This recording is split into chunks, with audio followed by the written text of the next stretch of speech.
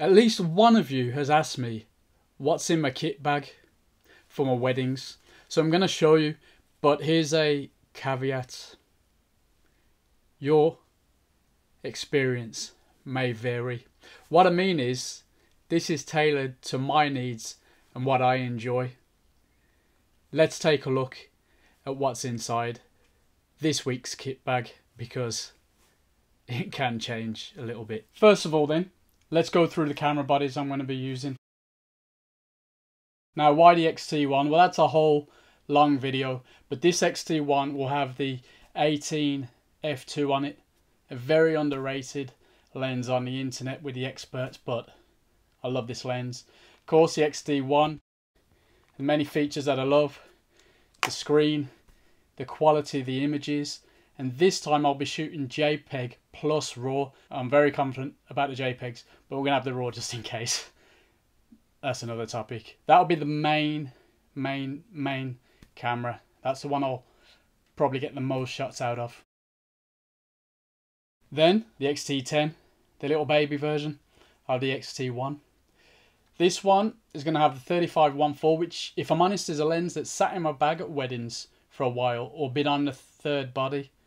Tell a lie, it sat in my bag more, but I do love it, and now I'm going to employ it a little bit more. Now, I was tied between putting the 56 on this body and the 35 back on the X-Pro 1, but I like the balance with the 56 on the X-Pro 1. It is quite a tank compared to the other cameras, but still absolutely love it.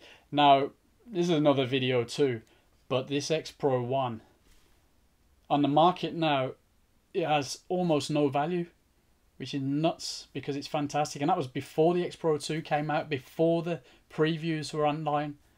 The price for this body was ridiculously low, but I didn't sell it, I didn't trade it on, because it's just too good to justify selling for a couple £100.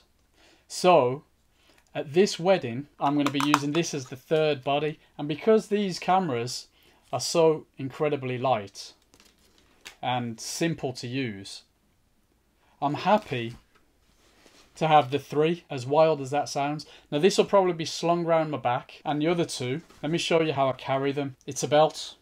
It's actually the belt from the B grip system, and I've tried it and I used to love the B grip system, but I'm on the Peak Design clips at the moment, capture clips. Now, I've got another one which I'll attach to this, but at the moment I've got the one because that's where I was putting my D600, so it sits on my hip, no weight on the back or anything. Of course, these new Fuji bodies don't weigh anything, so I'm back to just flinging them on my shoulder with the standard straps at the moment. I'm not that bothered, but I think I'm going to hook one onto here, have the main one on me and the other one slung around the back.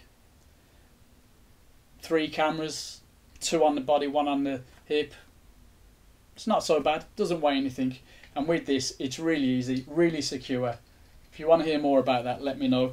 On the other side of this belt, although I'm probably going to swap it around a bit, I've got a couple of pouches. So yeah, I think I'll only be taking one, to be honest. This pouch, it's got some batteries in it, standard Duracells for the flash unit. I will be putting in my spares. I've got loads of these spares for my X bodies. Business cards are in there too, lens cloth, all the usuals that you'll need. If you've been shooting weddings for a while, this is all standard stuff, but at least one of you wanted to know. And that's just a normal cheapo pleather case, but with the belt loop. This, of course, is a low pro version. It has a nice little slot for a hidden spare card, which is pretty cool. And in fact, there's a nice little 8GB card sitting in there, so that's cool. In fact, 2 8GB cards sitting in there. Maybe we will be carrying that. Again, these things all on the hip, on the belt. When you jump in and out of the car, you just sling it off, unclip it, and you're away. So that's going to go with me. Now, I'll have a flash, although a very, very rarely used flash. If at all, it'll be for the first dance, and that's only if really necessary. So the flash that I'm using, as regular viewers will know, is the i40. Again, because this is the first time out without the Nikon system, this will be the flash I'll be relying on. That'll get fresh batteries in it. There's a few other bits and pieces that I'm planning to take with me, Little secret for now, might let you know afterwards. There's a few things that I might do extra, but those are the basics. Dead simple.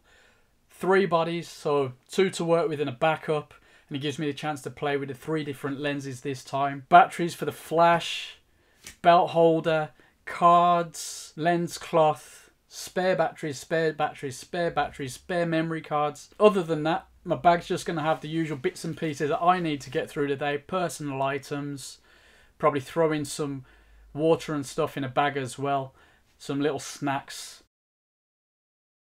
I'm going to carry the gear in this bad boy. It's the inner bit from my Calumet roller case. Now the problem I have is my boot isn't really big enough to have a roller case sitting in it, and I don't like to leave things on display. So what I discovered was this backpack that I've got will take it perfectly and will fit nicely in my boot, so it's hidden away, but it's handy. And plus, to take it into the venue if I really need to, although with this gear, as you can guess, I probably don't really need to mess about too much. This is actually perfect dimensions for carry-on luggage, even with Ryanair. And that's what I originally used it for. It's fantastic. Loads of pockets, which I'm going to be filling up with the little bits and pieces I need for the day. And we're away. So, although I've shot many Fuji X series only weddings, this is the first time I'll be going without the Nikon. Sorry, Nikon. I love you, but Fuji, you made my year when you first came out. Leave some comments below. There's probably something I've left out, which is why I always prepare a week or days in advance, depending how many jobs are going on and what I can juggle around, but at least 1 or 2 days before. Get the gear ready, get the batteries charged up. I do have a battery charger in there that's USB chargeable too. I'll have a battery pack as well.